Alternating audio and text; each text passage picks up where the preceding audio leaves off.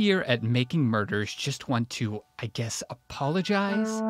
You know, for making so many. Binge Pipe would like to express its deep regret for investing in You Don't Know Jack. Binge Pipe, we paid a creative firm $2 million for this name.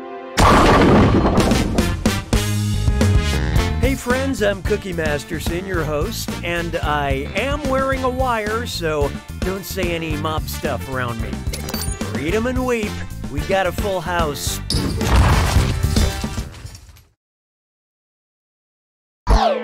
And the adventure begins. Time for question 1. First up, I'm pooped. Whose life can best be summed up as eat shit and die? Canis lupus, alligator mississippiensis, Ursus maritimus, or Scarabaeus sacer?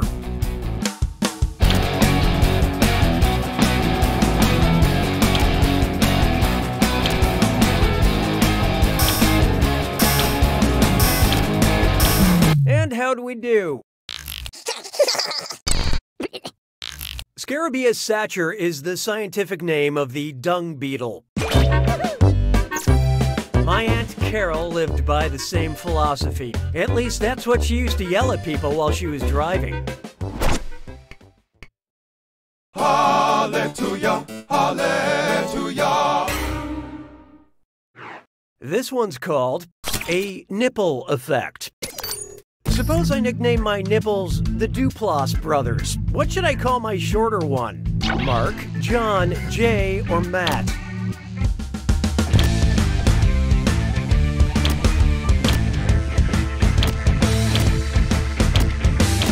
Hope you like what you picked.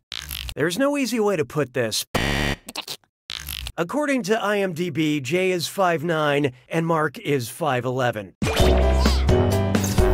I went jogging the other day in a mesh top, so right now Jay and Mark look like they got the crap beat out of them.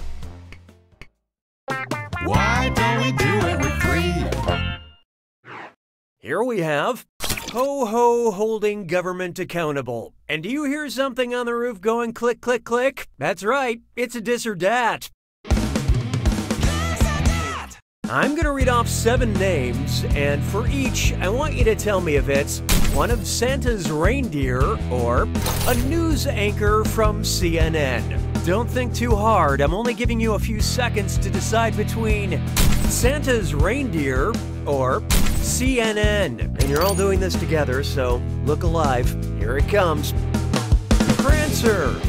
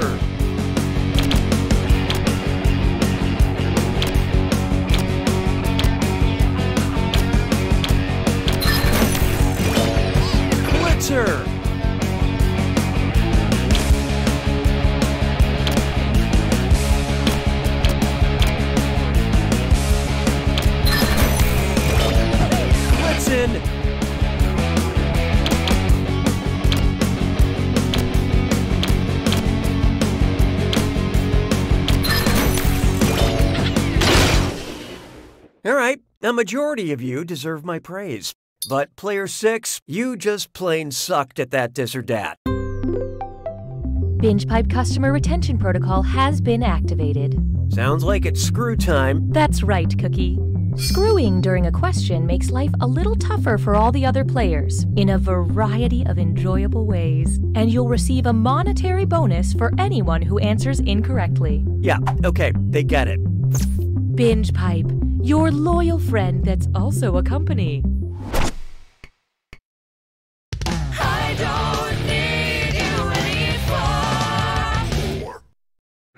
Up next, having relations with nouns. If you hate preppy men, you'll love the only guy on this list who does not have a preposition in his title. The man in the high castle, the last man on earth, the man who... What's this? Yeah, player 6 just screwed everybody. Time to get social.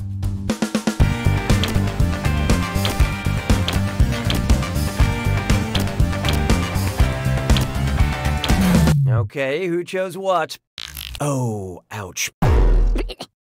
Who is not a preposition? The fact that it's capitalized should have tipped you off. Prepositions tell you the location of the subject, like I am the man between two ungrateful cats. Nice screw job, player 6. Spend this wisely.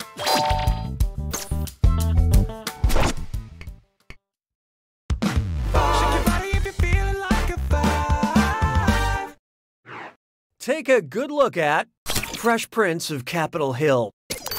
Say Mr. Will Smith went to Washington, D.C. that is. What campaign promise would be impossible for him to keep? Getting jiggy on J Street? Going wild wild west on W Street? Just cruising on C Street? Or freaking it on F Street?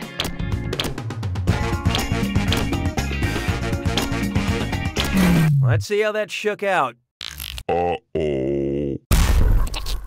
Washington, D.C. is the home to streets featuring almost every letter of the alphabet except the letter J.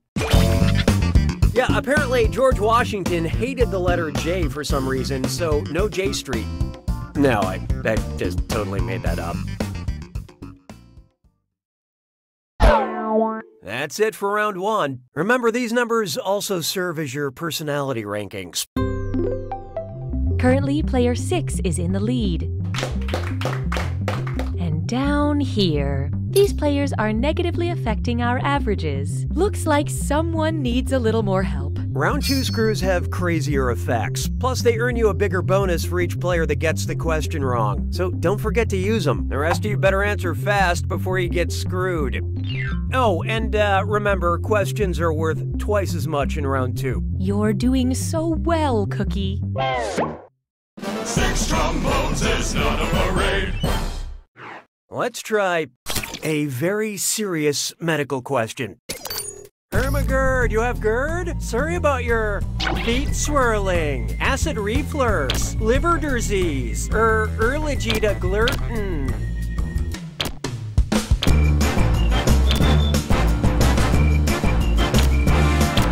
What'd you guys pick? Sorry, no takebacks. GERD, or gastroesophageal reflux disease, involves gastric or acid contents of the stomach coming back into the esophagus. And GERD germ earners course churn. La vie est un canard. 7.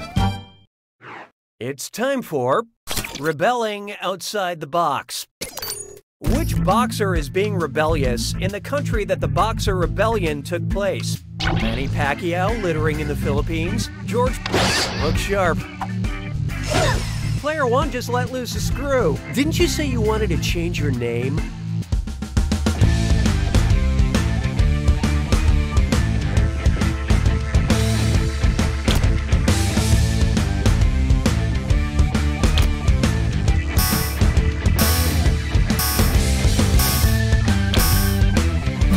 So what'd you pick?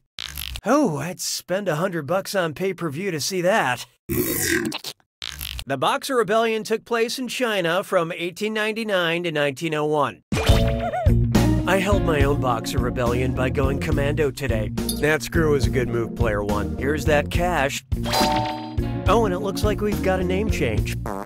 I'll send this along to the DMV.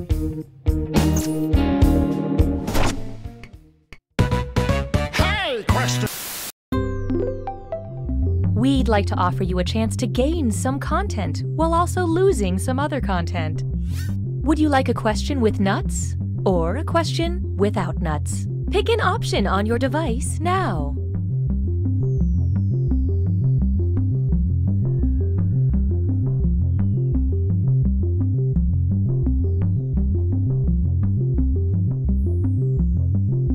The choices: have been made.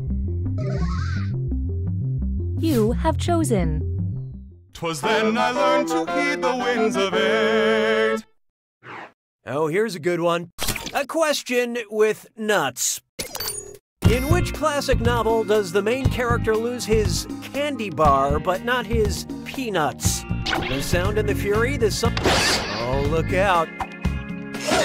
Player 5 has invoked the screw. Oh, don't crane your neck.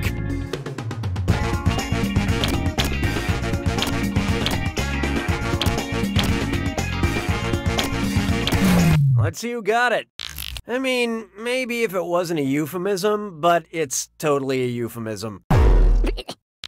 In the classic Ernest Hemingway novel, protagonist Jack Barnes loses his penis, but not his testicles in World War I. And I now no longer feel bad that my new car only cost me an arm and a leg. Excellent screwing, Player 5. This is your cash now.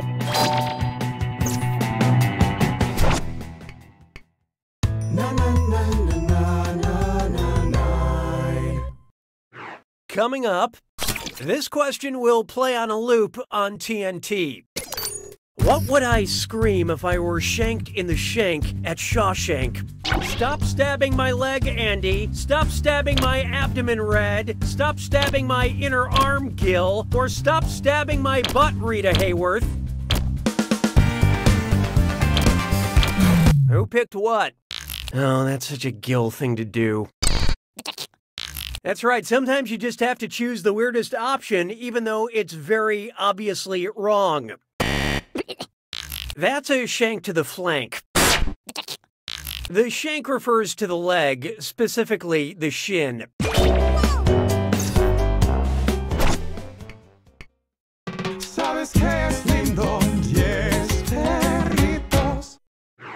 I call this one pastel tights and oversized packages. Which is the only phenomenon mentioned in the Pledge of the U.S. Postal Service and the Green Lantern Corps? Heat, night, evil, or rain?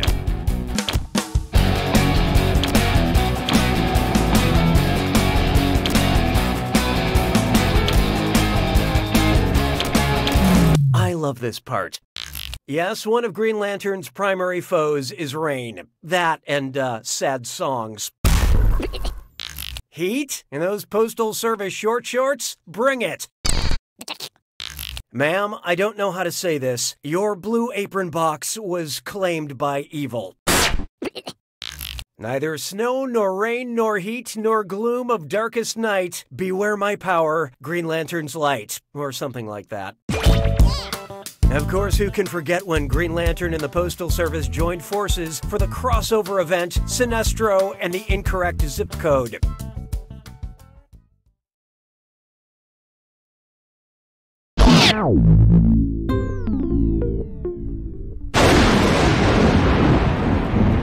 It's time for the attack. When you see an answer that matches the category, tap it on your device. The faster you pick a right answer, the more cash you make. And more than one answer can be right. But each time you're wrong, I'm taking some cash away. And be careful. It's gotta be a match that fits this clue. I can't believe you went there. Time to figure out who went where. Good luck.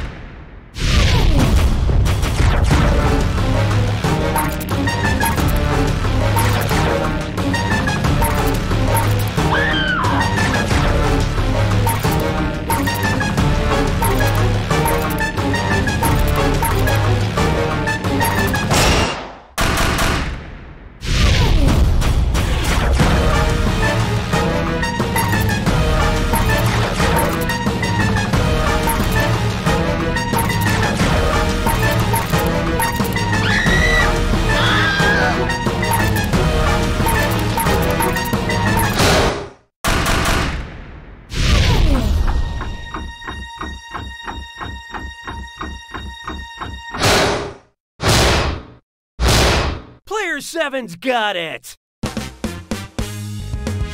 Excellent job, Player 7. That was a close one, but you really did win. Miracles are everywhere. Just remember, you don't know Jack! Enjoy this exclusive behind-the-scenes content from You Don't Know Jack.